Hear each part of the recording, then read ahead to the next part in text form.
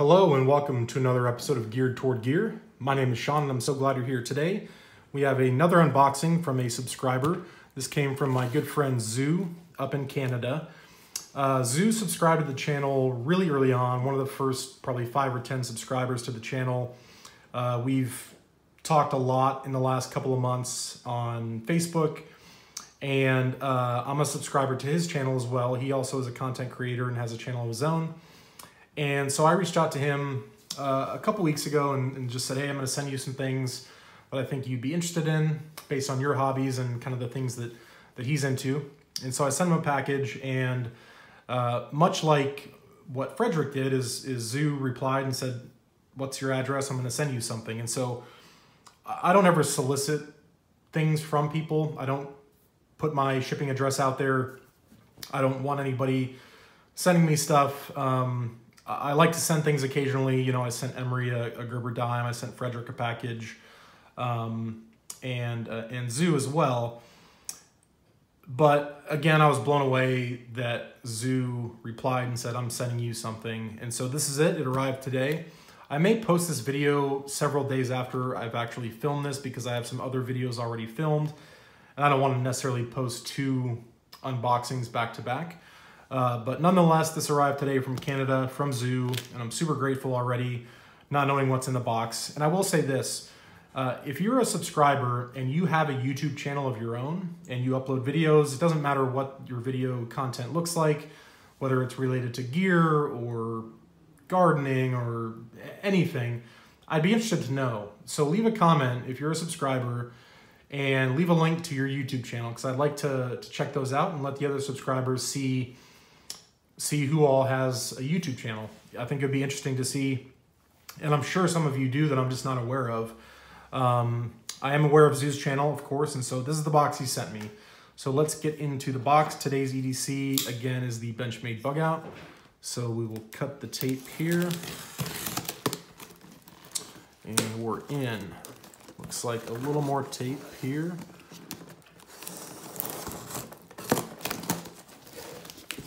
All right, now we're into the box. So it looks like a lot of tissue paper. So I'm gonna pull that out real quick, get that out of the way and see what's underneath. So I see a big Ziploc bag. So grab that, get the box out of the way. So here we have a Ziploc bag. So a couple things are jumping out at me right away. That tube and those. Obviously you can probably read that. It says field notes. Those are always good to have. So let's get into this bag and see what all we got. Hopefully I won't damage anything by just kind of dumping it out. All right, so here's the contents of the package. Let me bring you in a little closer. Let's get a little more intimate here so we can get a better view on this stuff.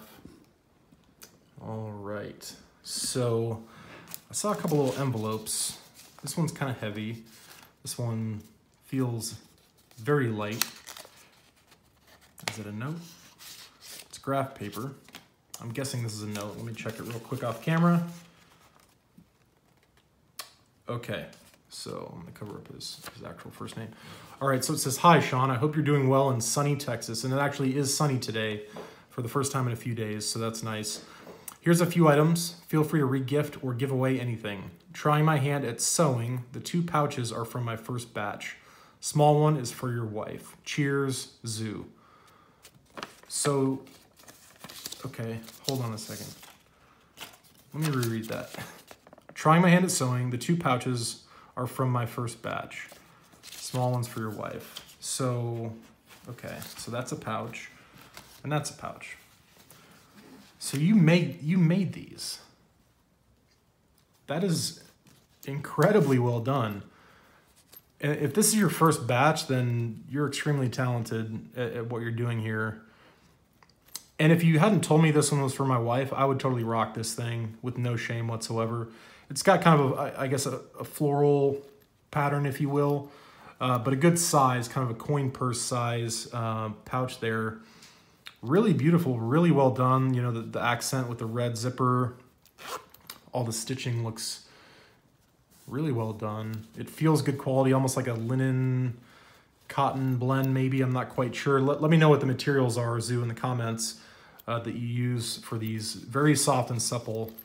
That's incredibly well done. And in the unboxing from John from maybe a month ago, he included a lanyard that he made, which again I thought was just really well done. So there are some talented viewers, that's for sure. Much more talented than I am. That's unbelievable that you made that. That's fantastic. And then we got another one here.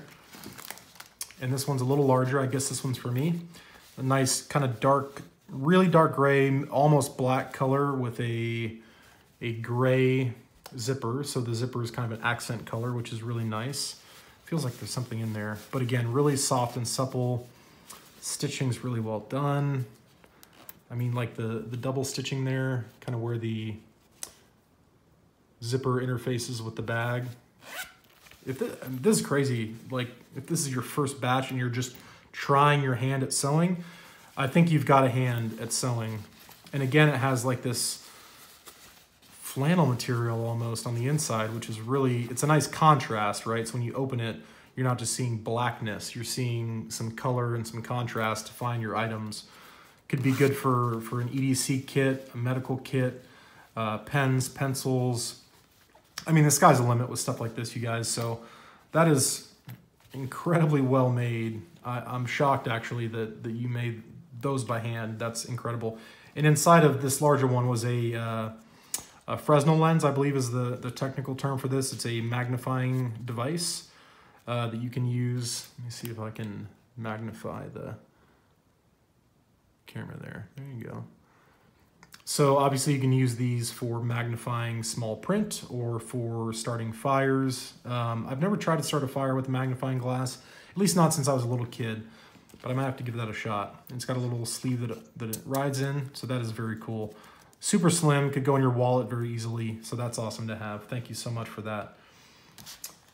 Okay, that's kind of heavy. I'll save that for a minute.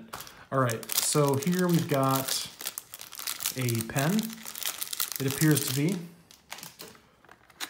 And at closer inspection, I think this is a pencil. I think it's a mechanical pencil.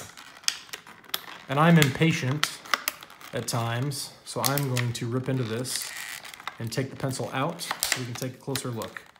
There's probably a better way to do this. It looks like there's a little tab here on the side. Okay, we're in. It's got some Japanese writing on it, so I'm not sure the manufacturer. So it says Uni, which is the same logo that you would see like on a Uniball. It says Mitsubishi Pencil. And let's say 0.5 millimeter. So a nice, really nicely made, is that aluminum on the end? I think it is. So it's aluminum on, it looks like from this kind of silver ring down is aluminum, and it's got some really nice knurling there at the very end, if I can get a closer view of that, of the knurling and of the tip there. And then the body here is some sort of an acrylic. There's the marking on the pencil itself, if I can get a Kuru Toga 0.5. And there's our lead. So I don't know anything about this brand, but to me this feels like a very high-end mechanical pencil. It's definitely not the ones I used when I was a kid in school. This is really, it appears very high quality and very well made, nice pocket clip. So that'll definitely go into my writing implements collection. I did a video on kind of EDC pens, and I've actually had a couple mechanical pencils in my wish list on Amazon to add to the collection, and now I don't have to because you sent me this beautiful pencil here. So thank you so much for that. That is a great addition to my collection. All right, I'll save that. It feels heavy. I think I might know what's in there, but we'll save that. Then we got two field notes, and I love the colors on these. These are made in the USA, and I do like, you can get these in some different variations. I think you can get lined paper, true graph paper, and this is more of a, it's not graph paper necessarily, but it's similar, and it's great for sketching and and things like that. So I do like that, that type of paper in field notes. And I've got, I mean, I've had several, and the most recent one that I have in my EDC bag, I recently used the last page. So that will be a great addition. Another thing, actually, that's currently in my wish list on Amazon is field notes, and like 2 random mechanical pencils that I didn't really know anything about, but they seem decent. So now I've got field notes and a nice mechanical pencil to write with. So here we've got another little envelope, and inside we have, okay, I know exactly what this is. This is a Canadian maple leaf, a 1 ounce round of silver. So this is awesome, first and foremost. And let me give you a little closer look on that. It's a Canadian maple leaf. These are minted by the Royal Canadian Mint, if I'm not mistaken. And I do actually collect some precious metals, and I do not have a Canadian maple leaf. I've got all kinds of stuff. I do have some stuff from the Royal Canadian Mint. I have some 10-ounce bars. But one thing that's really interesting, and I'll go on a quick little precious metals tangent here. And after seeing this and holding it, I love silver. I love the sound of it, the feel of it. One thing that's really interesting about the Canadian Mint, the Royal Canadian Mint, is that most silver, if you buy silver, you know, from, you know, like a poured bar, or even like an American Eagle, or really any other good quality silver, it's going to be 0.999 in purity. What's unique about the Royal Canadian Mint is they do 49. So you'll see there it says 9999. So 9,999 out of I guess 10,000 of this is pure silver. So the purity level on this is higher than your standard bullion, poured bars, rounds, coins, things like that from other parts of the world, other government mints and private mints. And so for that reason, I do like Canadian silver, because it does have that kind of added kind of fun factor that it's 4 nines instead of 3 nines. So if you're into silver, go look at your silver or go to your favorite silver website and you'll notice 999. That's very common, but to have 4 nines is not common, and that's pretty unique to the Royal Canadian Mint. In fact, one of my old bosses used to work for the Royal Canadian Mint. So that's very cool. That is very cool. And it's worth its weight in silver, which right now I think is like $16 and change. I haven't checked it in a couple weeks, but that is fantastic and super generous. So the last thing, which I say for last intentionally because I immediately noticed this. So this is a tube, and I don't know what's in it actually. It could be anything, but the tube itself is from Great Eastern Cutlery, and they make traditional pattern knives, and they have for a very long time. They're USA made out of Pennsylvania. I'm very familiar with the company, very familiar with a lot of their patterns, but I do not own one, and I never have, and I'm ashamed as an American to say that. But if there's one in here, which there very well may be, it'll be my first GEC knife, and it's the Farm and Field Tool number 71 bullnose. So let's pop this open and see if that's in fact what is in here. So I can see the wax paper, which is very typical for GEC knives. They're all packaged in this wax paper to protect the knife inside. And it definitely feels like a knife. So there is a knife in here, and holy crap, that's beautiful. So I'm blown away, first of all, at your generosity, because GEC knives are not cheap. They're extremely high quality. The fit and finish and the tolerances that go into these, they're handmade here in America, and they're not inexpensive. And so that is insanely generous to give me a GEC knife, my first one, in fact. And to come from my Canadian friend, again, kind of makes me feel like a bad American. So it's the bullnose, as you can see on the blade there. Number 71. It's got a true half stop. I don't know if you noticed that when I opened it, but it stops right there, and then it goes the rest of the way. When you close it, a very, very solid positive half stop.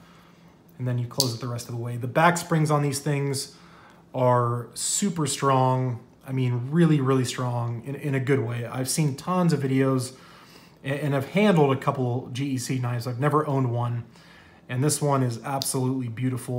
If we look at the pivot here, we'll see probably an F&F. Yeah, Farm and Field USA, Farm and Field tool, made in USA. And this handle material feels like an acrylic, almost like a ivory color, but it almost looks glow in the dark, like that kind of glow in the dark color. Let me look at the package here. Does it say? Okay, here we go. Great Eastern Cutlery number 71, Farm and Field, bullnose, knife bright acrylic. That's freaking sweet. So this is a glow in the dark knife. That's unbelievable.